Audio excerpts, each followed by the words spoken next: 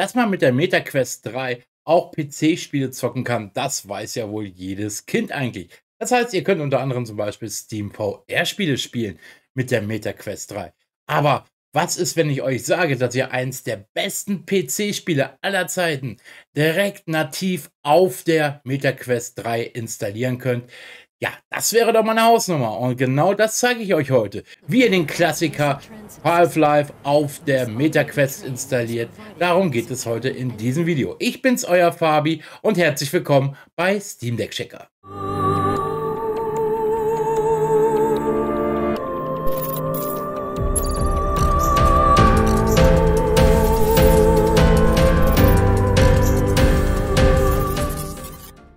Um es gleich vorwegzunehmen, ihr braucht ein paar Voraussetzungen, um Half-Life nativ auf der MetaQuest in VR zu spielen. Und zwar müsst ihr auf jeden Fall den Entwicklermodus auf der MetaQuest freigeschaltet haben und ZeigeQuest auf eurem PC installiert haben. Wie das Ganze funktioniert, seht ihr in dem Video oben hier verlinkt. Und ihr müsst natürlich Half-Life bei Steam besitzen bzw. gekauft haben, also in eurer Steam-Bibliothek haben. Wenn die Voraussetzungen gegeben sind, dann geht ihr einmal auf eurem PC in eure Steam-Bibliothek und installiert Half-Life. Übrigens, zum Zeitpunkt der Erstellung dieses Videos gab es Half-Life für 81 Cent. Das heißt, ihr könnt einen Klassiker wirklich sehr, sehr günstig auf eurer MetaQuest spielen. Und während der Installation, geht aber auch im Nachgang, dann würde er nochmal was herunterladen, solltet ihr bei dem Spiel in die Eigenschaften gehen und unter Betas die Pre-Build 25th Anniversary herunterladen. Also alles, was von dem 25-jährigen Update gekommen ist, das ist ganz, ganz wichtig, sonst funktioniert diese VR-Mod nicht. Und da ihr ja ZeigeQuest auf jeden Fall auf eurem PC installiert habt, geht ihr auf die Webseite von Lambda 1 VR. Link findet ihr wie immer in der Videobeschreibung und dort klickt ihr dann einmal auf ZeigeQuest Now und installiert das Ganze auf eurer MetaQuest. Eure MetaQuest sollte natürlich in dem Falle auf jeden Fall angeschlossen sein an eurem PC und USB-Debugging aktiviert sein. Wenn ihr Lambda 1 VR installiert habt, dann geht ihr einmal in eurer MetaQuest in die App-Bibliothek hinein, unbekannte Quellen, und dann einmal diese App starten, aber auch gleich wieder direkt schließen. Und nun öffnet ihr einmal den Datei-Explorer auf Windows, öffnet eure MetaQuest und dann findet ihr einen neuen Ordner namens, ich nenne es jetzt mal XASH, also X-A-S-H. Und den Ordner könnt ihr schon mal geöffnet lassen, denn da müssen wir gleich was hineinkopieren. Und wenn Half-Life installiert ist, dann geht ihr auch noch mal wieder in eure Steam-Bibliothek hinein, drückt Eigenschaften und geht auf installierte Dateien, dann dort einmal auf Durchsuchen und dann müsst ihr einmal diesen Ordner Valve nehmen, den kopiert ihr euch einmal und der muss dann nämlich einmal rüber kopiert werden auf eure MetaQuest. Und zwar in den Ordner XASH, nenne ich ihn jetzt mal wieder. Einfach den Ordner Valve dort hineinkopieren. Das kann gute 10 Minuten dauern, also kurz warten bitte. Und wenn das Ganze installiert ist, dann könnt ihr eure MetaQuest wieder vom PC trennen und dann Lambda 1 VR nochmal wieder starten. Und ganz, ganz wichtig ist, nicht in irgendwelche Optionen hineingehen oder so. Das bringt die App zum Crashen. Das könnt ihr machen, sobald ihr ein neues Spiel gestartet habt. Also startet ein neues Spiel.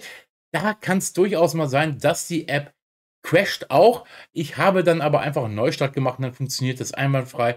Und zack, seid ihr schon bei Half-Life in VR-Modus drin. Und in den Optionen könnt ihr dann auch noch ganz viele Sachen noch einstellen. Wenn zum Beispiel gerade die Fahrt am Anfang mit dem Zug euch ein bisschen zu ruckelig ist, könnt ihr über den Y-Button an euren Touch-Controllern jederzeit in den Komfort-Modus wechseln.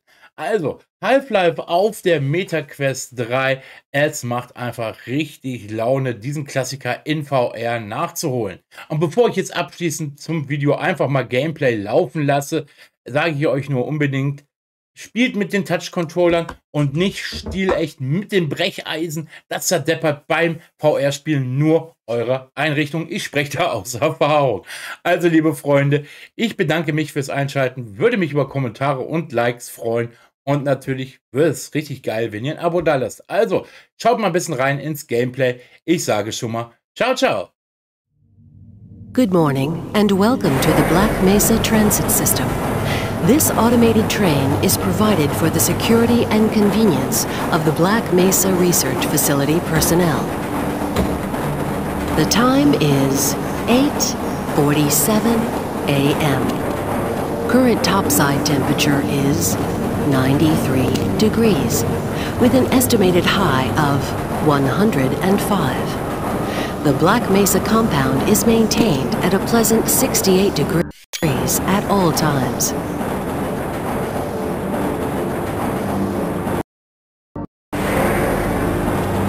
This train is inbound from Level 3 dormitories to Sector C test labs and control facilities. If your intended destination is a high security area beyond Sector C, you will need to return to the central transit hub in Area 9 and board a high security train. If you have not yet submitted your identity to the retinal clearance system, you must report to Black Mesa personnel for processing before you will be permitted into the high security branch of the transit system.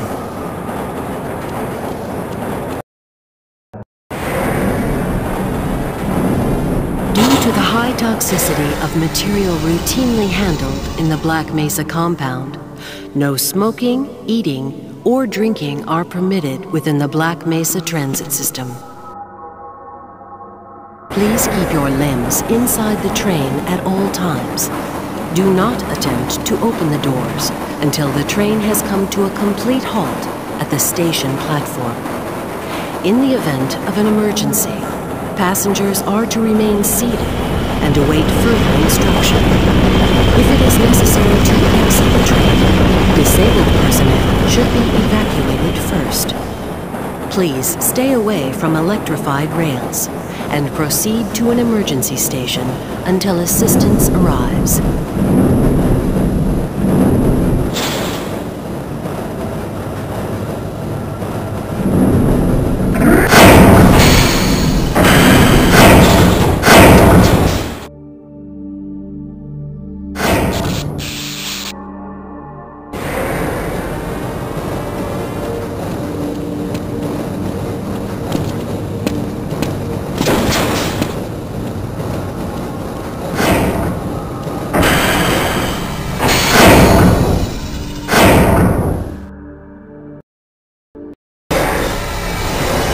A reminder that the Black Mesa Hazard Course Decathlon will commence this evening at 1900 hours in the Level 3 facility. The semifinals for high security personnel will be announced in a separate secure access transmission. Remember, more lives than your own may depend on your fitness. Do you have a friend or relative who would make a valuable addition to the Black Mesa team? Immediate openings are available in the areas of materials handling and low clearance security. Please contact Black Mesa personnel for further information. If you have an associate with a background in the areas of theoretical physics, biotechnology, or other high-tech disciplines, please contact our civilian recruitment division. The Black Mesa Research Facility is an equal opportunity employer.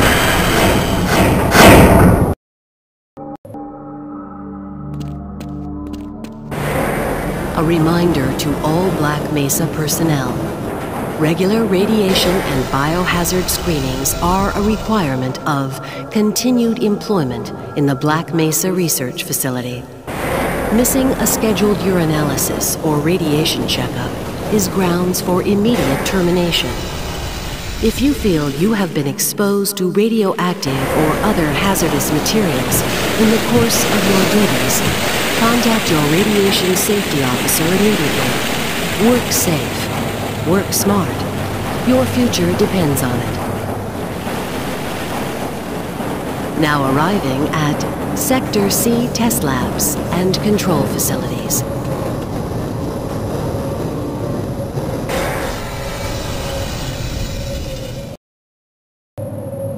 Please stand back from the automated door and wait for the security officer to verify your identity. Before exiting the train, Be sure to check your area for personal belongings. Thank you, and have a very safe and productive day. Morning, Mr. Freeman. Looks like you're running late.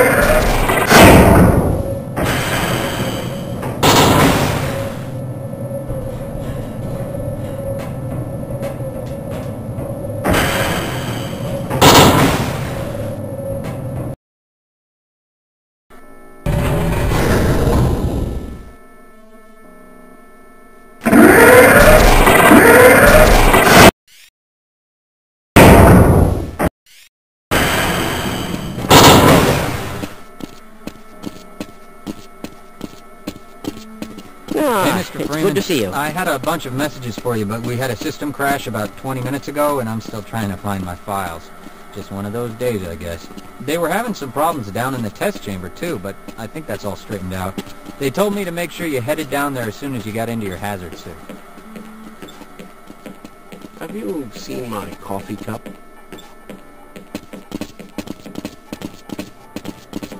Ah, hello, Gordon Freeman. It's good to see you.